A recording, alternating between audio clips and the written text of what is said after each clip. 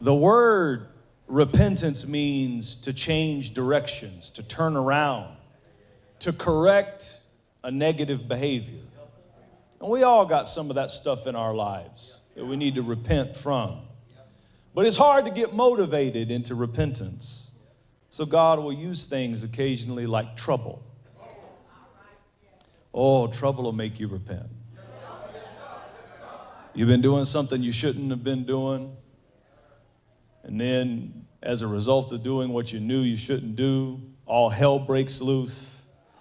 And oh, we'll repent quick because we knew in the first place. And that motivates our repentance. And something else that can motivate repentance is heavy conviction.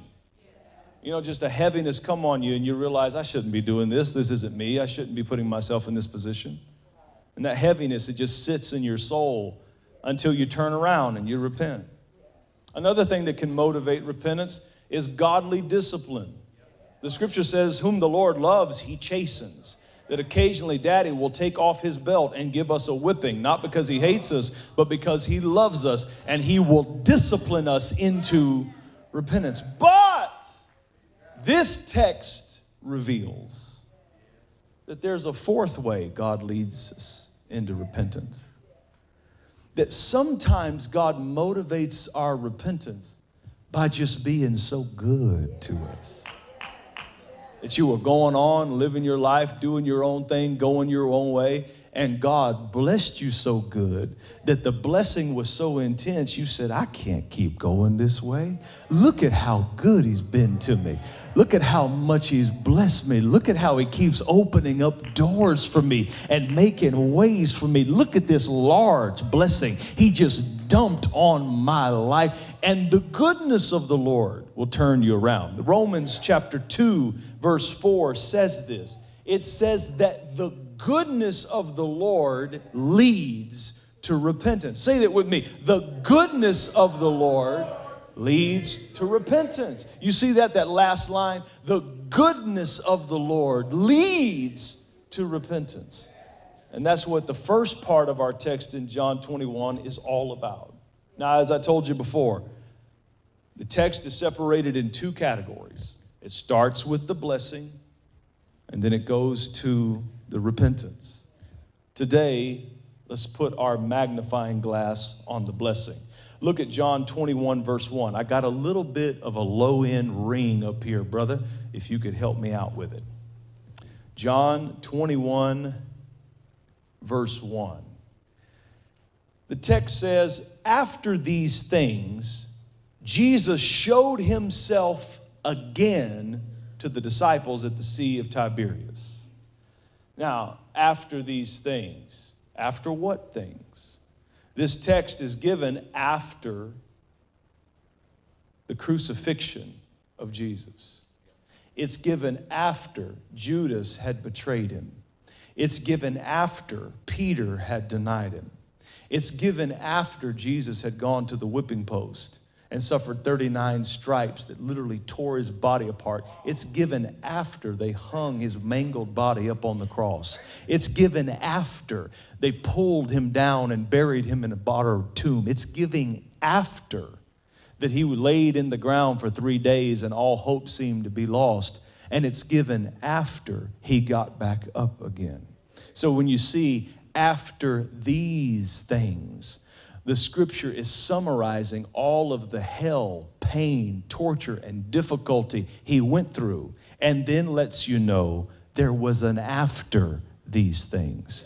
And if you're careful, you can hear the scripture prophetically screaming to you with those first 3 words, after these things. The scripture is telling followers of Jesus that yes, there will be times of crucifixion. Yes, there will be crosses to bear. Jesus said, if any man be my disciple, let him deny himself, take up his cross and follow me. Yes, there will be seasons of persecution.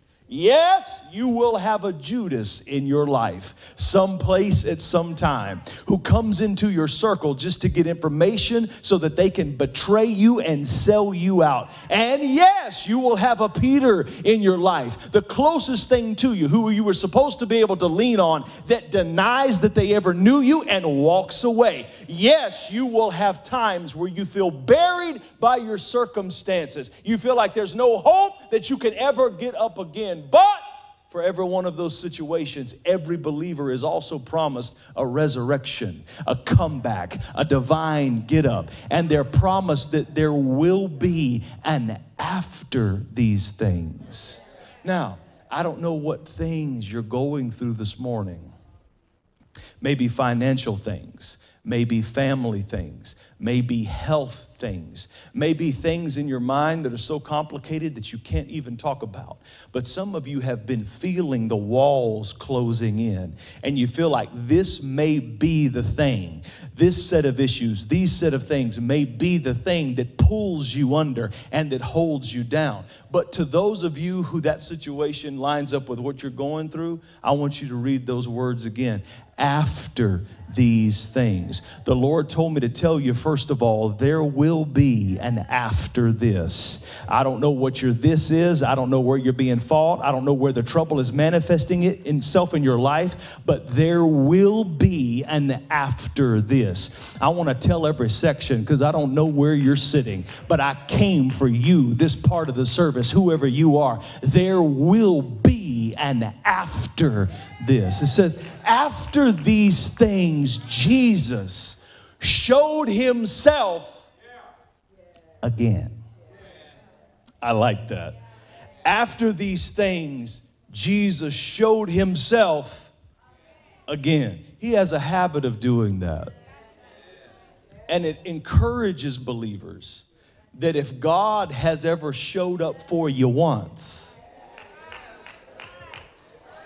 I don't know where my people are that have some experience with him, but if he's ever showed up for you once, the scripture says, he that began a good thing in you will continue it. He'll keep doing it. He'll keep coming back to it. He'll do it again. If God ever moved once in your finances, you have a guarantee. If he does it once, it's a guarantee he's going to show up and do it again. If he ever healed you once, you have a guarantee. If he ever did it once, he will do it again. If he ever pulled you out of trouble and delivered you once, there is a guarantee that what he does once, he will do. That encourages me because I don't know about you. I'm thankful for all of the miracles last year. But this morning, God, I need you to do it again. After these things, Jesus showed himself again to the disciples, and in this way, he showed himself. How is he going to show himself? He's going to show himself in this way. And look at what he did. Verse 2, Simon Peter and Thomas and Nathanael and the sons of Zebedee and two others, they were together. Everybody say together. Now the disciples have been through hell. They buried Jesus, and along with Jesus, they buried their hopes and expectations. What they wanted Jesus to do was to set up an earthly kingdom to remove Israel from the domineering clutches of the Roman Empire. They felt like Jesus could use his power, his miracles, his fame, and his influence to make Israel a sovereign state again and ward off the invading armies of Rome. But when Jesus died, their hope of an earthly kingdom died with him. Furthermore, because of their close proximity and relationship to Jesus, the disciples also became enemies of the court. They themselves were on the run. They were living up under a threat. They were hiding out. They were depressed. They were discouraged. They were disillusioned. But they were together. They were together. And it brings up and exaggerates the point that if you have to go through hard times, it's best to go through hard times together with people of faith. However, the enemy will tempt you to isolate yourself when you go through trouble. But isolation fixes nothing. When trouble comes, it's time to gather together, to huddle up, to find your tribe, to try to find your group, to get through it with somebody else who has faith the way you have faith. The scripture says, forsake not the assembling of yourselves together, especially as you see that evil day approaching. In other words, the more evil the day gets, the more you ought to get together with people of faith. Because sometimes encouragement doesn't flow from God straight to you. Sometimes God will put your encouragement in somebody else's laugh, or your encouragement in somebody else's hug or handshake, your encouragement in somebody else's mouth. And when you gather together, a strength flows that can't flow any other way other than gathering together. And a side note, when you gather together, it breaks selfishness and the tendency to throw a pity party and get into self-pity and shame. Because when you gather together with other people, you realize no matter how bad you're hurting, you're not the only one. Oh, I just said it there right there. No matter how bad it's going in your life, somebody else has been through or is going through what you're going through right now. So it removes the enemy's lie in your ear that you're the only one that's got it so bad. You're the only one that ever lost a man. You're the only one that ever got a divorce. You're the only one that ever got their car repossessed. You're the only one that lights ever got turned out. You're the only one that ever lost their job. All the people in the world are successful and have plenty of money and have great jobs, and you are the only one. And that sounds crazy, but when you stay isolated, the enemy will constantly barrage your mind to try to convince you you are the only one. You're the only one that's being talked about. All the people at the office, nobody has negative opinions about them. You're the only one everybody don't like to see coming. And you build yourself a little altar and you make yourself an idol when you do that. And the true root cause of that is selfishness and pride. But when you gather with other people, you find out that God's not just been sustaining you and keeping you alive through your trouble, but he's been sustaining a whole lot of other people. And if God could get them through it. But see, if you don't get together, you don't know that. Pastor, you just have no idea how much financial trouble I'm in. How many people that God's got you out of some financial trouble, raise your hand? I mean bad financial trouble. I mean you didn't know where the next resource was coming from, but supernaturally, somehow, some way, at the last minute, God stepped in and blessed you financially. Where are you in the house?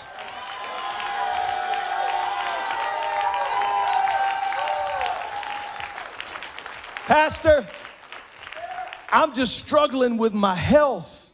Ain't nobody ever gone through something like what I got. How many people God sustained you through a health crisis, healed your body, raised you up, gave the doctors the wisdom, or sent the right flow or the right healing or the right medication at the right time? How many people God blessed you and healed you in your body?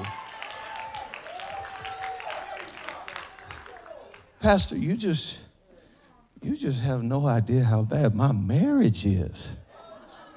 I ain't gonna ask you to raise your hand about your marriage. We'll just keep that part private. But did you really think you were the only one?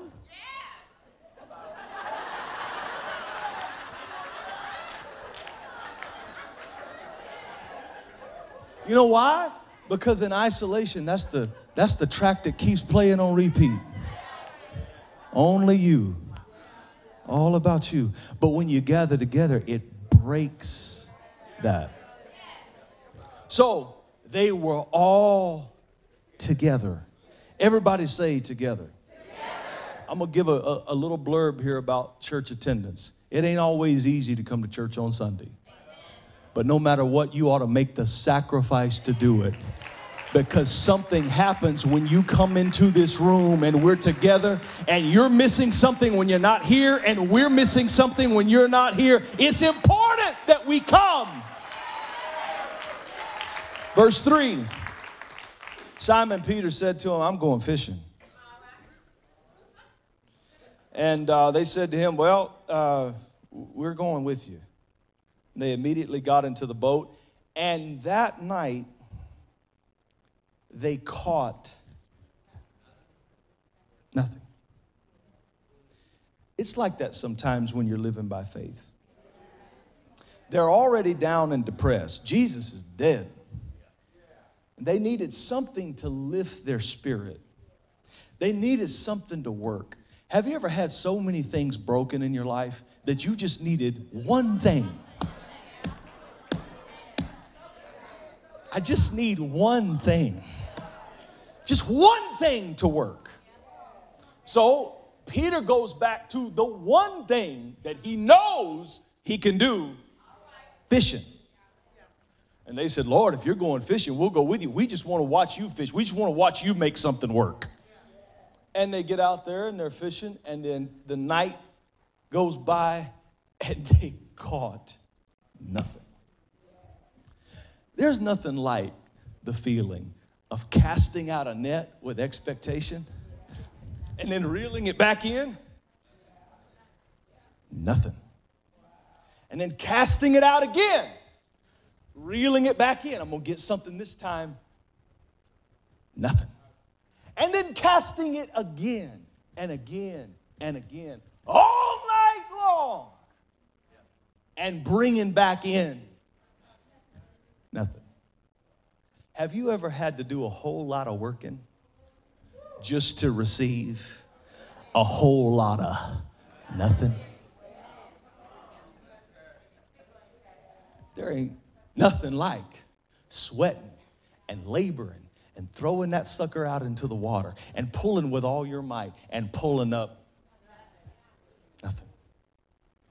But it's how you deal with your nothing days. Let me make up a word. It's how you deal with your nothingness. Ooh, I like that. It's how you deal with your nothingness that determines your capacity to be blessed. What do you do when you pray and you get back nothing? And you sow seed into the kingdom and you get back nothing. And you serve and you work and you get back nothing. What do you do when you're fishing and you're not catching? You keep fishing. I said you keep fishing. I said you keep fishing. You keep fishing. Notice the disciples. Next verse. They were fishing all night and they caught nothing. But when the morning had come, Jesus stood on the shore. Now, notice this. If the disciples would have quit fishing before the morning, they would have missed the miracle catch that was coming. They had to keep pulling in nothing all night in order to survive the night and get to the morning where Jesus was standing on the shore. And I don't know who this is for, but some of you have been in a night season of nothingness, a night season of working real hard and pulling back nothing. But I want to tell you that the night is giving way to the dawning of a brand new day in Christ. And what you do in the morning will overwhelm all of the losses that you had in the night, because Jesus is on the shore. And when you survive the weeping that endures through the night, you are positioned to be a recipient of the joy that comes in the morning if you refuse to quit in the night. Help me encourage your neighbor. Tell them, don't quit in the night. Don't quit in the night. Don't quit in the night. Verse 5. Jesus said to them, this is so funny, children, have you any food? And what's bad about that verse is Jesus is omniscient. He's all-knowing. He knows they ain't caught no fish. Woo, God. Got any food? No. Next verse. He says, cast the net on the right side of the boat. and you'll find some. Maybes. Yeah, maybe here. So you're telling me I've been throwing my net all night over here. But if I magically just take it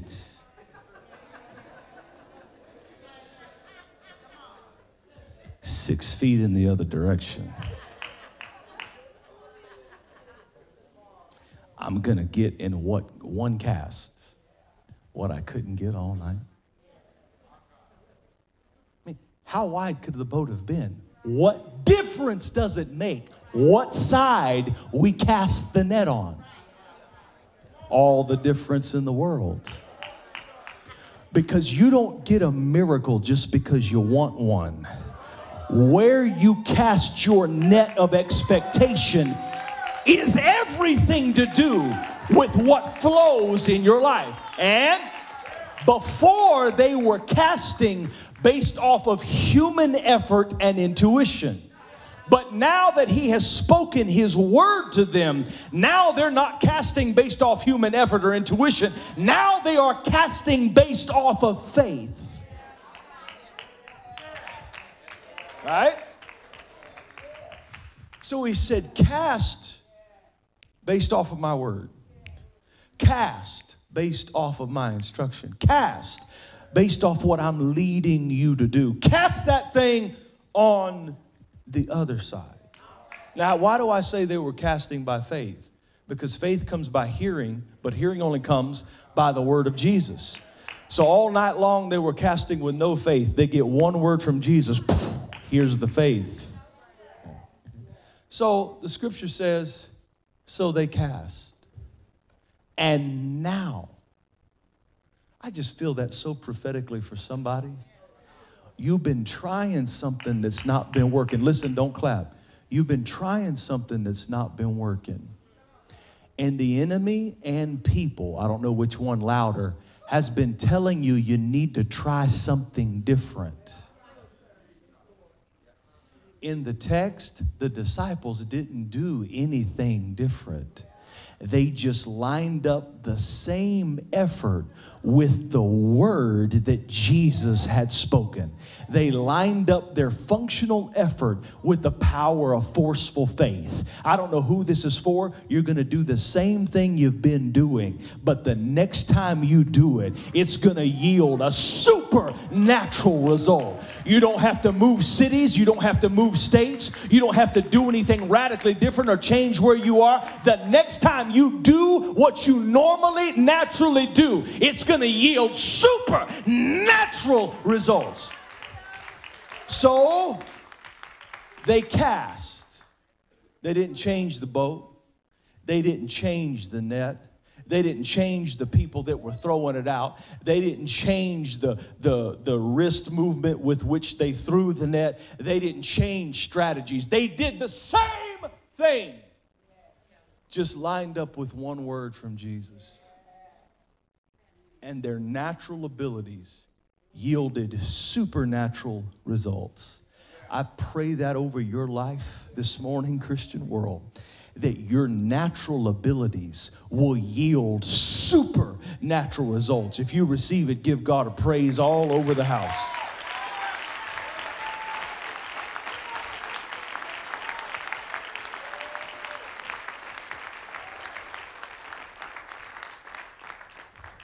Now, every blessing, people don't like this, but let me help you. Every blessing comes with a burden. Boy, that's not a promise box scripture right there. That's not a great quote to put on your refrigerator. Every blessing comes with a burden. So the question is, can you stand to be blessed? Can you handle being blessed? Do you have the flexibility and the maneuverability to manage a super catch when it comes? They throw their net out and they throw it on the right side. Well, let's try this thing. They just throw it and then they go to bring it up.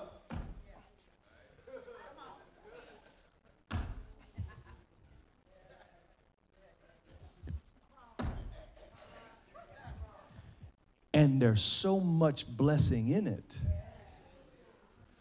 The vehicle with which they used to get out into the water was too small to manage the haul that they had received. In other words, the system they were operating with was too small to deal with what God just dumped on them. So they're out in the middle of the water with a supernatural catch, but they don't have the ability to reel it in because the blessing is stronger than their strength to pull it, and it's bigger than the capacity of the boat to tow it. What would you do with a blessing you didn't have room enough?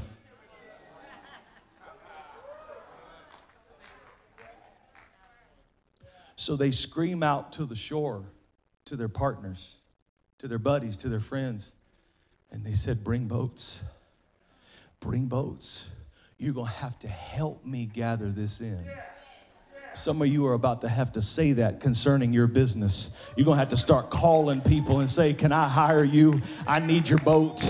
I need your hands. I need your legs. I need your mind. I need your ability because I got more than I can drag to the shore. Can I give your cousin a job? Anybody in your family looking for a job? Because I got so much coming in, I'm having trouble hauling it to the shore. God can put one thing on your life, one word on your life, one idea in your mind, one thing in your head, one anointing on you that causes more to come in than you currently have the ability or capacity to manage by yourself. And that's when you know it's God. Because when God blesses, it's not just for you. When God blesses, it's for you to be a blessing to other people and get other people involved in the supernatural catch that God just dumped on your life. What if the blessing that's coming was so big you had to get partners? Hey, real quick, I ain't talking to your neighbor. I'm talking to you. What if the blessing that was about to hit your life was so big you had to go out and get partners? What if you had to change your system? What if you had to tweak your style of living and style of management? What if you had to tweak your time management? What if you had to go through your life and redo everything just to accommodate the catch? It's coming. That's what happened to Thomas. He just stood up here and testified. Historians say this net had 1 year's salary in it. 1 year's salary in one day. Well, that's what happened when they doubled his salary. He got 1 year's salary in one day. If God could do it for Thomas, oh, where's the faith people at? I said if God could do it for the man I just stood up in front of you, where's the believing people at? Where's the declaring people at? Where's the power people at that say, God, you can bless me? All last night I've had nothing. I've been laboring, ain't got nowhere. I've been sweating, ain't made no progress. But I believe it's your word that I can have one catch.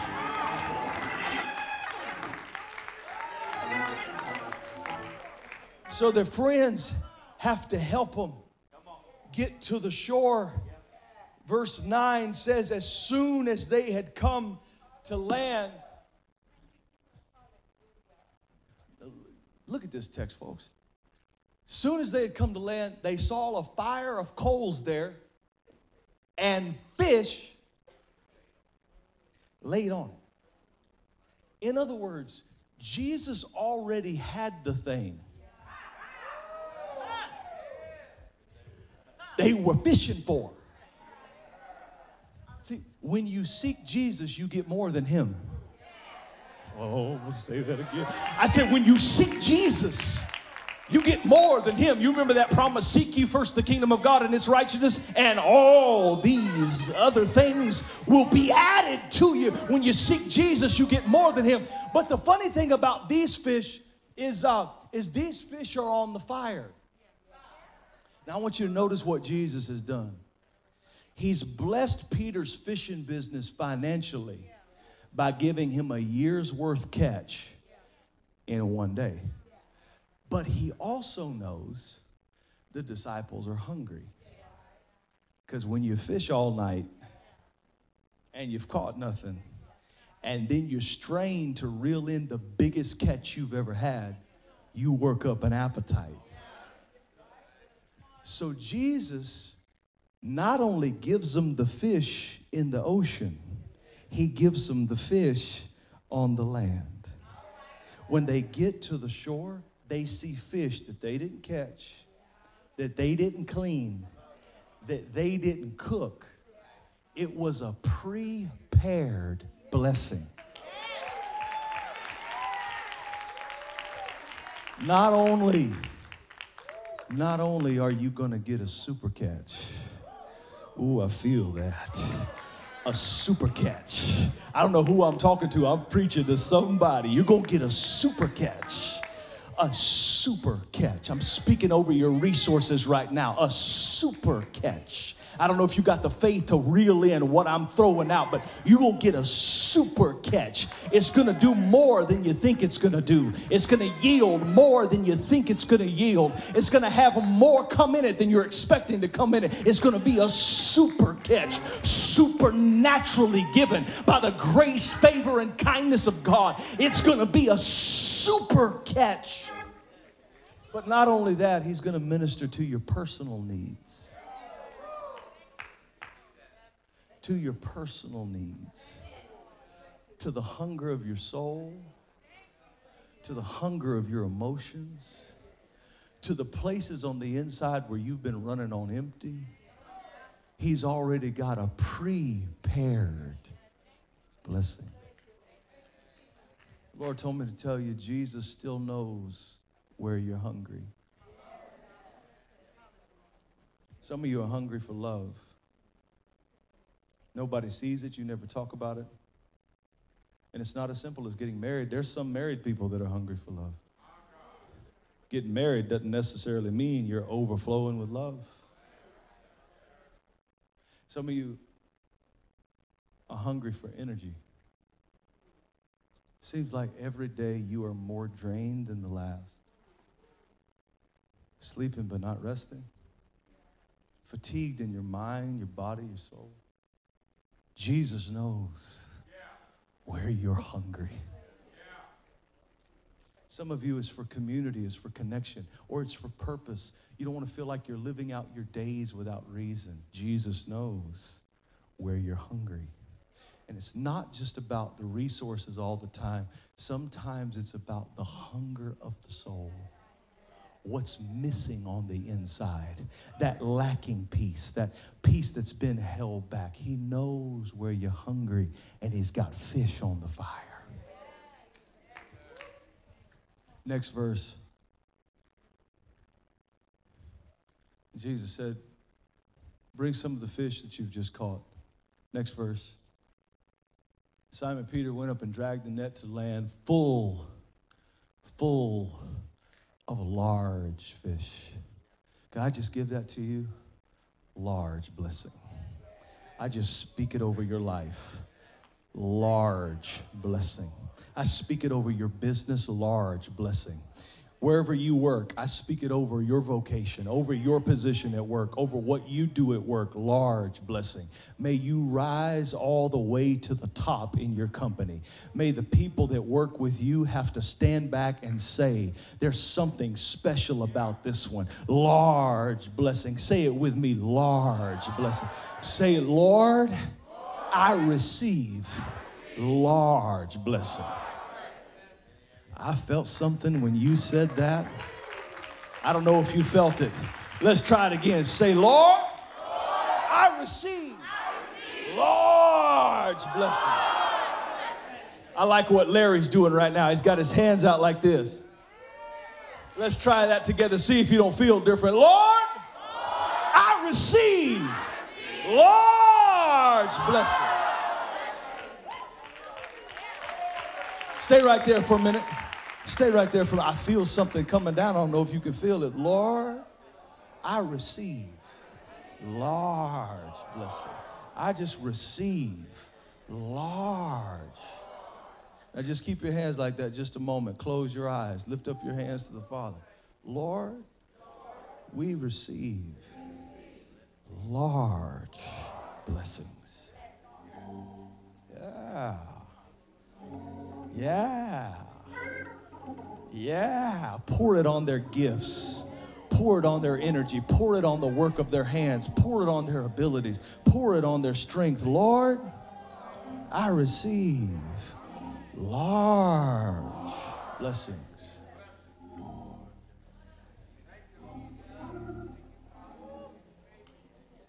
Yeah. Yeah. Yeah. Yeah. In the name of Jesus. Amen. 153. 153. 153. Yeah. 153. Somebody this yearly salary is in the high 70s. Before September of 2020, you're going to be making $153,000. Listen. That was one of those words of prophecy that just came to me. I don't know where you are. I'm not going to ask you if you make in the 70s. I'm not going to raise you. You remember the Sunday I spoke it. Before September of 2020, in a little more than a year's time, you'd be making $153,000, says the word of the Lord. 153. And although, look at this. Although there were so many, the net was not broken. Listen, some of you have had, not everybody, but somebody, some of you have had some windfall blessings in your life where you got a big check or a big opportunity or a lot came in at once. But it's been like every time something big happens and you catch something big, you got a broken spot in the net, and it just seems like it just drains all the way back out. You got a big job, you got a big commission on it, you made a big sale, you get a big opportunity, but there's a break in the net, and it seems like you get something big and you make a lot and then you lose a lot. Or you get your paycheck and you've already paid all the bills for the month, and you get your paycheck and you're so excited, and then you hit a pothole and 2 of your tires go out.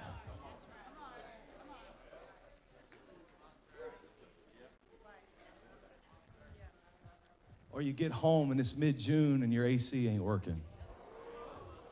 And all of a sudden, yeah, you had a chunk, right? But there's a hole in the net.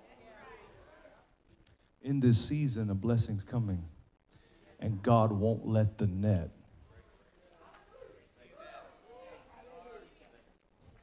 I release the blessing of unbreakable nets.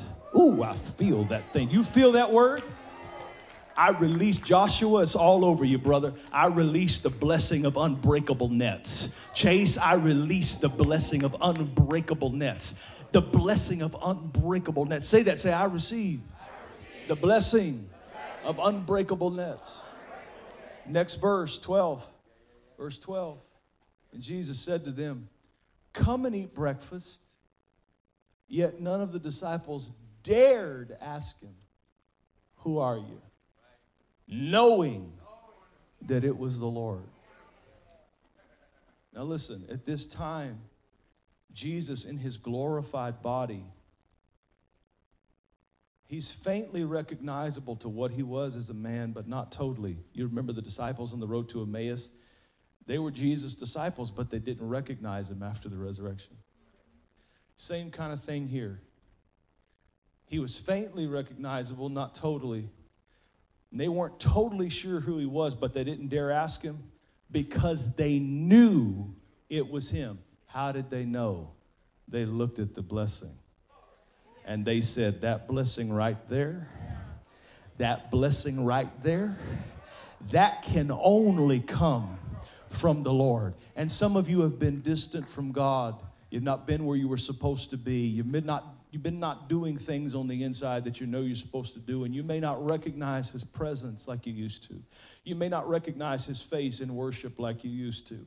But a blessing is coming to your life that when you see that blessing, you look back and say, I know that. I'm familiar with that. I understand that something like that could only come. Stand to your feet and give God worship and adoration in the house. Come on, give him worship and adoration in the house.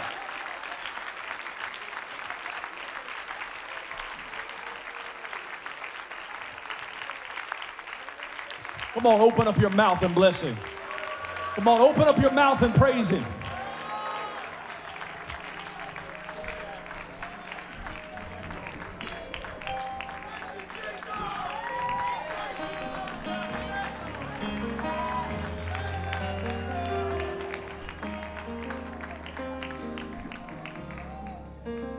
Now, I want you to consider this.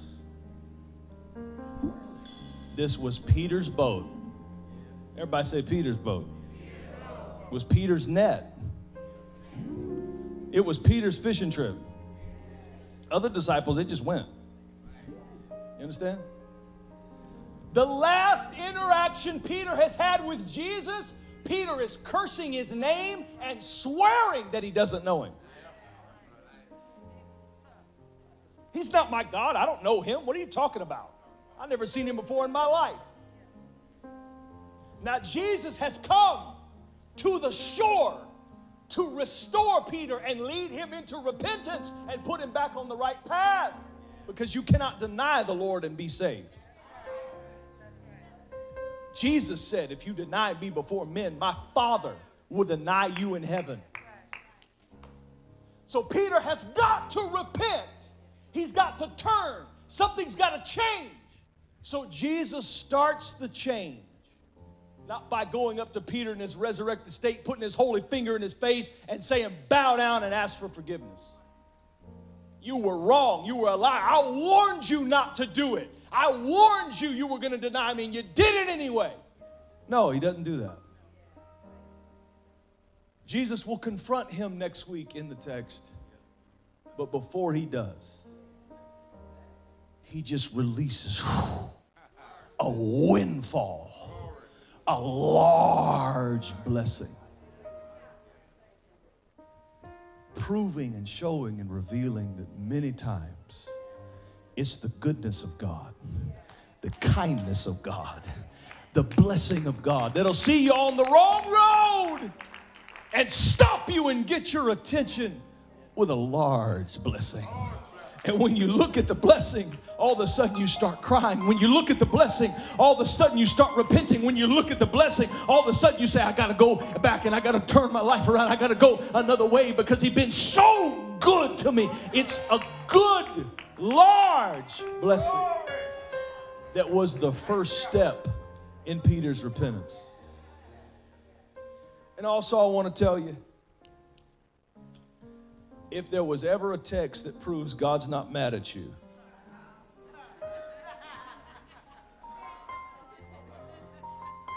there was ever a text that proves God's happy to see you, it's this one. Now, I'm hard on my boy, on Levi. I ain't hard on Sam yet. He's too young, but it's going to come a day. I'm hard on Levi because he's got some things he's overcoming, and life's not going to cut him any slack.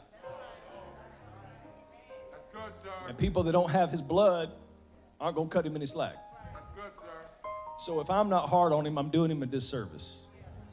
So I'm hard on him. He knows it. And he had been misbehaving and not listening to his mama.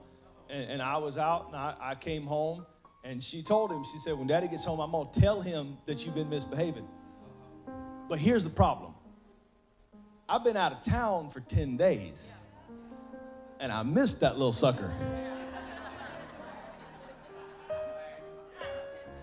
So even though it's my nature to be hard on him, and even though he was misbehaving, and normally, oh, Jesus. But I walked in, and I was so glad to see him. And he came up to me crying, because he knows, you know.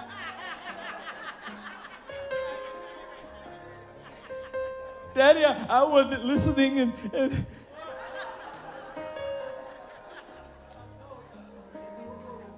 and I shocked him. I pulled out a cake pop from Starbucks. picked him up and gave him a big kiss and told him that I loved him. Took him up, got in bed with him, told him a bedtime story. I shocked him.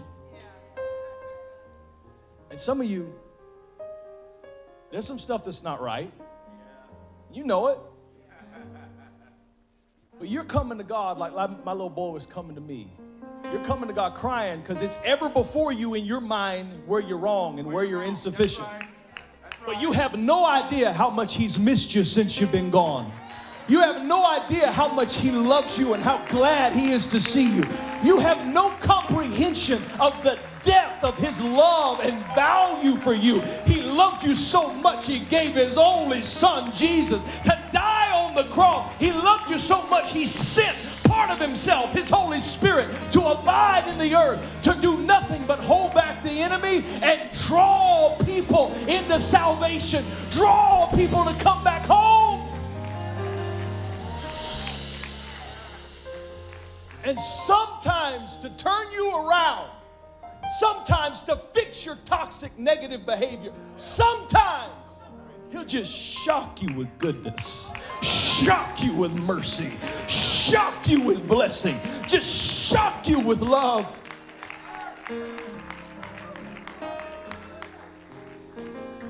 I speak that over your life. I speak this text over your life. I preached it line by line, verse by verse, so you'd get it deep in your spirit. I speak that large blessing over your life. In the name of Jesus Christ. I speak that you would know your Father's happy to see you. I speak that you would know God only wants your good. God only wants your beauty and your development and your strength. God only wants the best for you. He's not angry with you. He wants the best for you. Even when He disciplines, He wants the best for you. Even when things are hard, He wants the best. And I speak that. I speak that. In the name of Jesus. In the name of Jesus. There's about 14 people in here that need a hug real bad, so help me do it. Just hug your neighbor. 2 or 3 people on either side. Just hug somebody. Oh, we worship you, Jesus.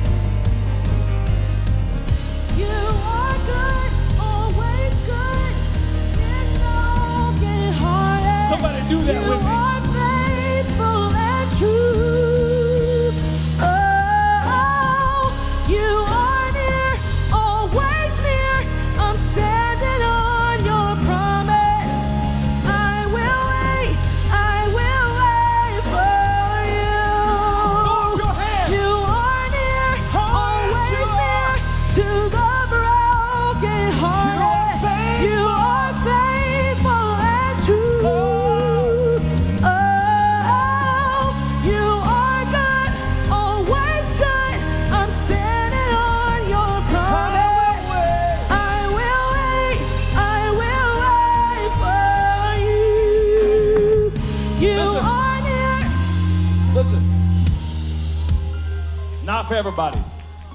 Not for everybody. Okay? There's people who need to let your net down. Okay? You need to let your net down.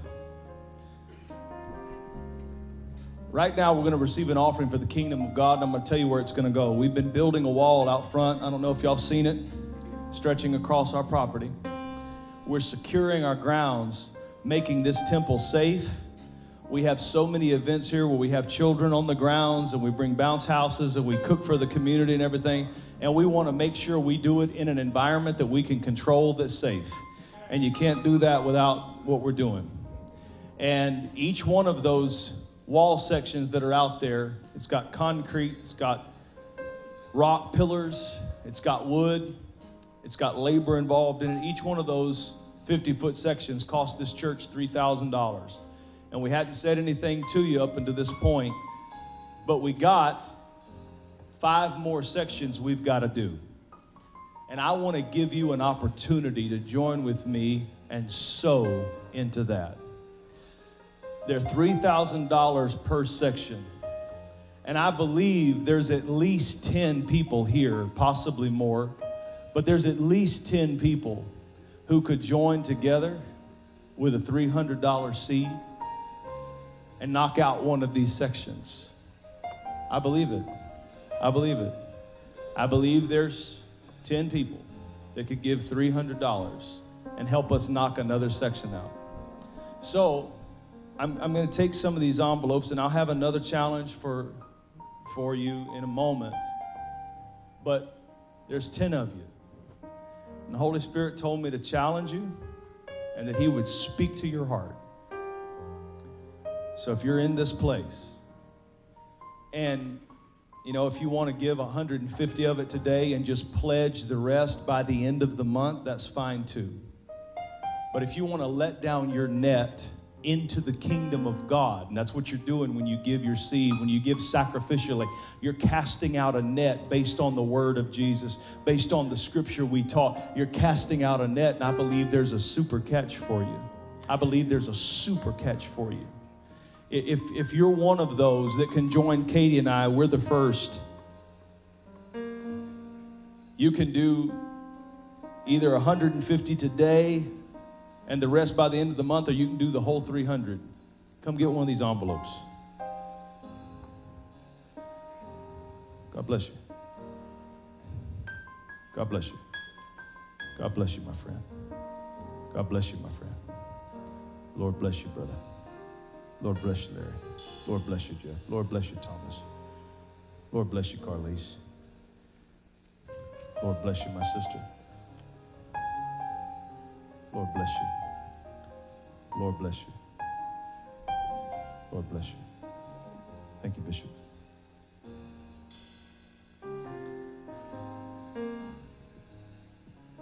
Thank you, sister. Now, if you're in the room and you say, Pastor, I feel you on that. I want to let my net down. I can't give on that level. But I will give the very best that I can today. Come get one of these. Come get one of these. God bless you. God bless you. God bless you. God bless you. Thank you. Thank you. Thank you. Thank you. Thank you. Thank you, brother. Thank you, sister. You are near, always near to the brokenhearted. You are faithful and true. Oh, you are good, always good. I'm standing on your promise. I will wait, I will wait for you. Come on, sing that again. You are near, always near. God bless you. To the broken God bless you. hearted. You are faithful. You are faithful and true. Oh, you are good, always good. I'm standing on your promise. I will wait for you. if you're filling out a pledge, just put the amount you're giving today and the amount you're pledging. And I speak the blessing of God upon you. And I speak you reel in a super catch in the name of Jesus. If you had a heart to give, but you weren't able to, I pray God shocks you this week with blessing, overwhelms your life with favor and prosperity, and strengthens the work of your hands, and makes you a blessing in your family, in your community, and all around you in the name of Jesus Christ. Stand to your feet all over the house. Stand to your feet all over the house. When you have your offering prepared, you can come and bring it. I want to say as we close today that our Heavenly Father, our God, has graced us, I believe, more than any church in the city by giving us the apostolic headship gift of our father, Bishop Michael Sides. Yes.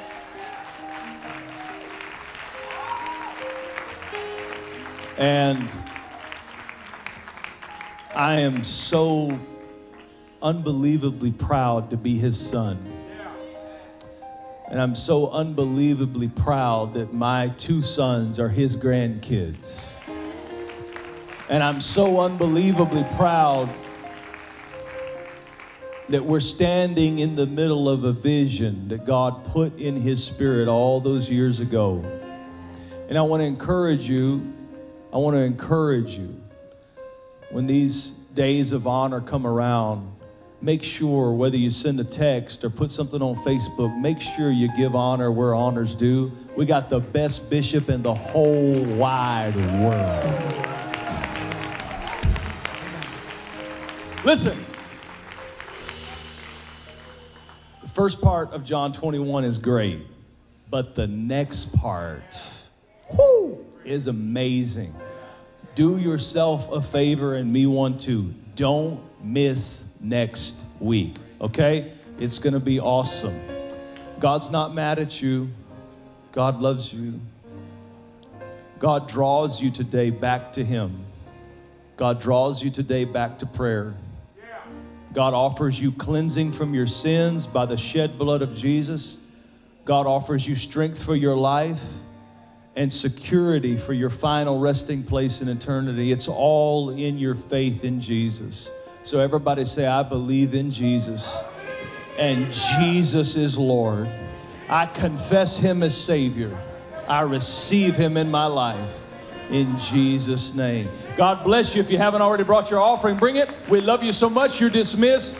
Don't miss part 2 next week.